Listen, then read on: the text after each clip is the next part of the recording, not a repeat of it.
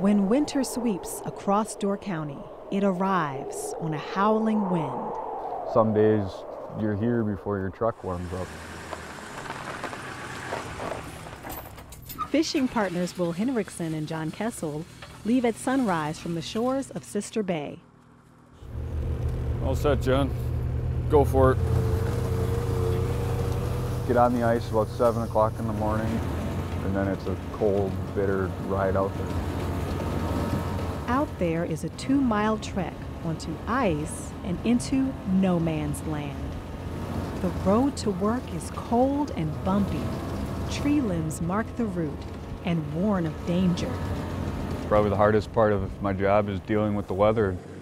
It changes quick, and 1 minute it'll be calm and next it's galing and it gets dangerous on the water. This time of year, Will's office is a shanty on the ice, where he gets the wood stove going and gets to work running his commercial ice fishing venture.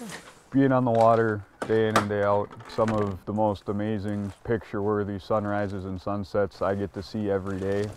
I enjoy the winter season and ice fishing because it's kind of my thing. We'll usually lift about 6 to 8, maybe 10 nets a day. And I mean, we're hoping for 300-400 pounds. Service. I mean, we'll be happy just if we see fish. The catch of the day is whitefish. There's one. Oh, hello to you too. The easiest way to get them out is clearing their heads and just kind of pushing them through. Sometimes it's easier than it looks. Easy until one of these ends up in your net. They're kind of like a bottom feeder, but a lot of places want them and use them for like Friday fish fries and whatnot. This is called a burbot. Burbot or eel pout. It goes by many names.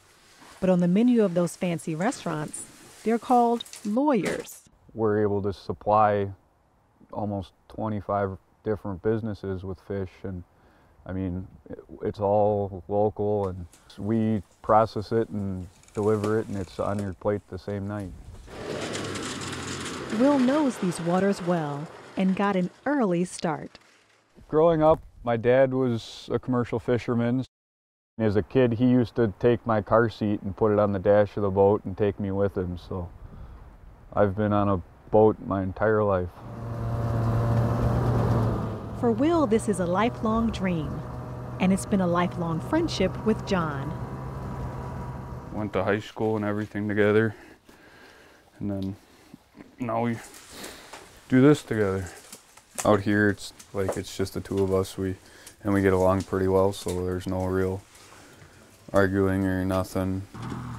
So now we'll pull it back underneath and get ready to lift the other one. 1 net down, 5 more to go. The nets are lowered 65 to 70 feet to the depths of Green Bay. There you go, right to the bottom. The nets stand 15 feet high and extend out 100 yards in both directions from the shanty. A guideline is tied to the net so it can be hauled in and then fanned out again as John pulls the rope back across the ice. Once the nets are dropped, Ready?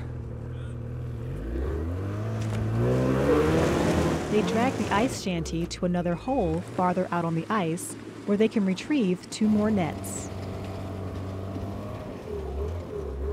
It's proving to be a good day of fishing and work. To end up with 100 out of the first 2 is, I mean, that's good fishing for us. Stories of the old guys, they used to set 100 nets in a winter. If they got to fish every net, they were happy. Just like the old guys before them, all the work out here is done by hand. Oh, it's a tough lifestyle, and I mean, you're working your butt off for every penny you make. If it was easy, there'd be more people doing it too. Handling the nets can be brutal in bone-chilling, ice-cold water. The worst part's just the dampness from the water. You get them a little bit damp, and all of a sudden the cold sinks right in. Cold hands but a warm heart out here on the ice. This is life in rural Dora County. It's peaceful, you know, everyone knows everyone and everyone has each other's back. It's my home, it's my source of employment. It's where I love to be.